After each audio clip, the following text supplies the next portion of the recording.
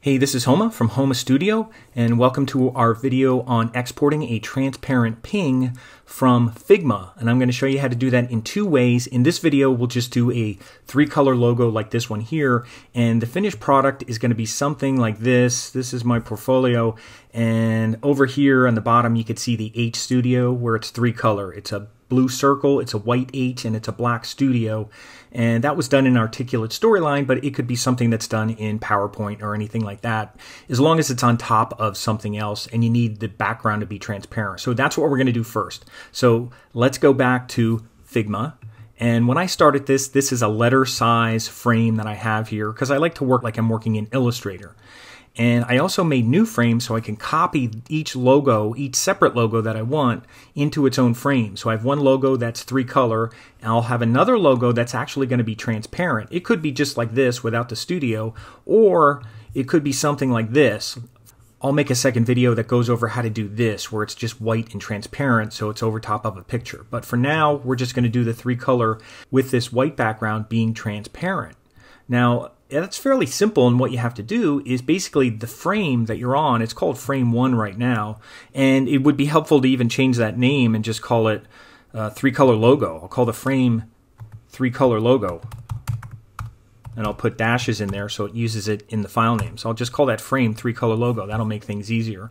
Now, what you can do to export it so that all this white is transparent, not the white of the H. If you look, there's a vector H that's white. There's a subtract. That's how I originally created this circle with the curve on the bottom. There were two circles that subtracted. I never flattened them, but it doesn't matter right now because it's just going to export what it sees. So I can flatten that if I want and change the name and call it blue circle like I've done on my other one. But for right now, that's fine. So I have this blue circle that's called subtract. I have my white vector H, and I have black studio right there. So that's what I want to export. And I want the white part transparent as a ping. And it's on its own frame right now, and I just renamed it three-color logo. And what you can do is click on the frame. Now I'm going to go on the frame here. You could click on it here as well, and then go to the fill of the frame, not of any of the objects here, and just turn it down. I'll go right over the percentage, turn it all the way down. Now the problem is when you do that, you can't see studio because my page here is black and the type is black. If you want to change that, just click on the page here and change that to a different color just for working like that. So it's kind of like your desktop. So right now I can see that that's transparent, and that's what it's going to look like. So I'm going to export this frame like that so it's transparent, and then I could use it in this kind of format down here. This one right down here with the H like that, or in PowerPoint, wherever you want to put it. So let's export that. All I have to do to export it is just go on the frame. And again, make sure you make your frame transparent. I did that down here. It's 0. It was white. Now it's 0%. And I just want to be on the frame.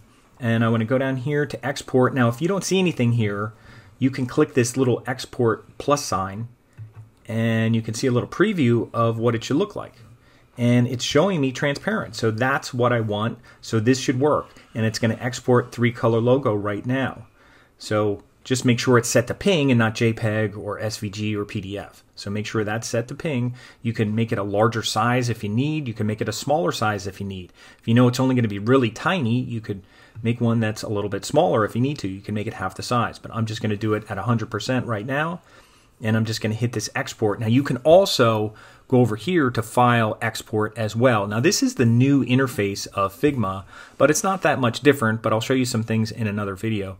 But you can go here and do file export and do it from here as well. But I like doing it from here because you can kind of see what's going to happen. So I'm just going to hit this button that says export three-color logo. And there it goes, three-color logo.ping. And I'll just go into my downloads to look at it, and there it is. Now I can see even in preview on a Mac that it's transparent, or otherwise it would show the white. So the H is supposed to be white, that's supposed to be blue, that's supposed to be black. So that's a transparent ping that I just exported from Figma. And again, just to review, I changed the background color or my page color a little bit lighter so I could see black, and I could really understand what's happening when I export it as a transparent ping. Now, in my next video, what I'm going to do is show you how to do this. I'll go up here and make just a transparent white logo that you could see through the H. So you can't always just make something transparent because you might see the circle around it, so we're going to have to do subtract on that. So I'll do that in the next video, but that's exporting a transparent ping from Figma so you could use in a web page or PowerPoint or anywhere else that you want to have it transparent and still have it 3-color. Thanks for watching Home Studio.